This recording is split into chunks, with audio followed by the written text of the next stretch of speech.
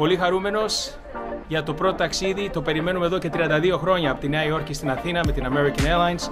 Το 777-200. Είμαστε πολύ χαρούμενοι γι' αυτό. Βρισκόμαστε σήμερα στο Terminal 8 της American Airlines, εδώ στο μεγάλο αεροδρόμιο JFK της Νέας Υόρκης, για να γιορτάσουμε, και κυριολεκτό όταν το λέω χρησιμοποιώ το ρήμα γιορτάσουμε, για να εορτάσουμε λοιπόν την πρώτη πτήση της American Airlines προς την Αθήνα. Αυτό που γίνεται αυτή τη χρονιά, την πρώτη χρονιά μετά την πανδημία, από τις πτήσεις από την Αμερική στην Ελλάδα, είναι κάτι πρωτόγνωρο.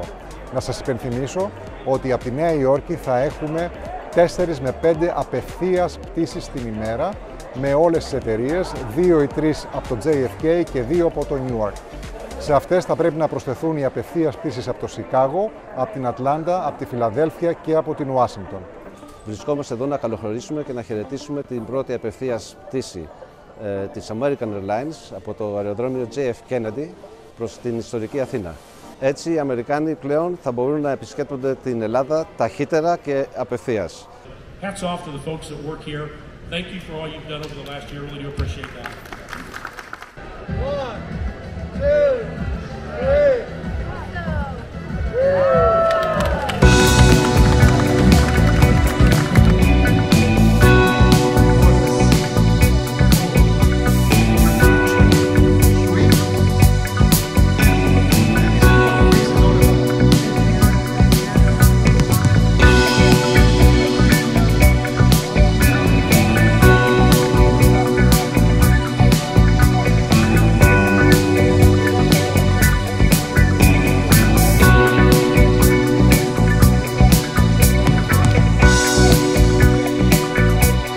Very excited to start our first flight ever between JFK and Athens.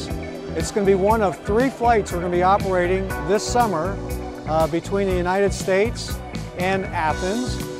Today we're flying on a 777-200 and we have a full airplane today. So we're really excited about all the tourism, all the activity, the USA's interest in Greece, and of course we can't wait to welcome those from Greece here to the United States. Είμαστε χαρούμενοι για μια ακόμα φορά. Έχουμε καινούρια αεροπορική εταιρεία, το American Airlines, που θα έχει πτήσεις από τη Νέα Υόρκη, από το Σικάγο και το άλλο μήνα από τη Φιλαδέλφια για να πηγαίνει στην Ελλάδα, που είναι κρίσιμη εποχή φέτος για να ανοίξουμε το τουρισμό. Όπως ξέρεις, πολλές χώρες δεν αφήνουν τους Αμερικανούς, αλλά η Ελλάδα ήταν οι πρωτοπόροι με το πρόγραμμα να ανοίξουν για τουρισμό και που όλη η άλλη Ευρώπη ακολουθεί. Συγχαρητήρια στην ελληνική κυβέρνηση. Η πτήση σήμερα είναι γεμάτη. Το καλοκαίρι θα πάμε πολύ καλά. Και εγώ πιστεύω ότι μπορεί και να βαρέσουμε τα νούμερα του 19 και φέτος.